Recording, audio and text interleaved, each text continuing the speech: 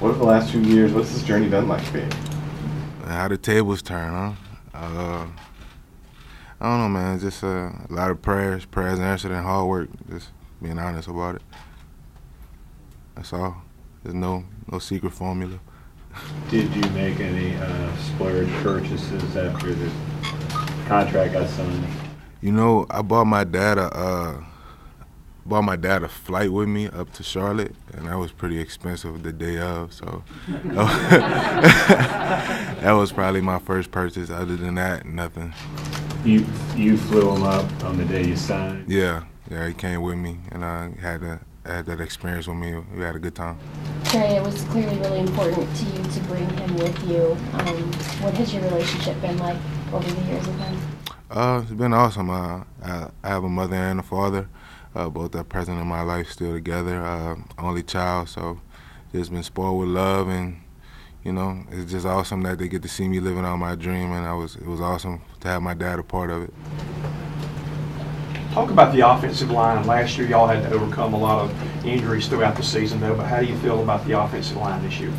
I like where we are right now. I know we have a lot of work ahead of us.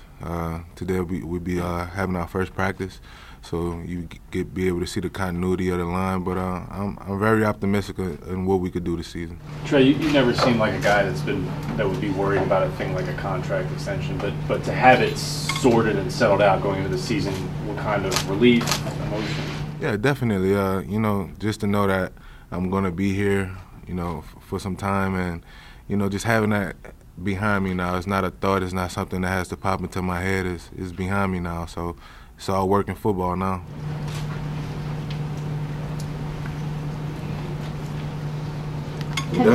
Have you and everyone's saying that you and Christian are about to become best friends because of your status as one of the league's better pulling guards.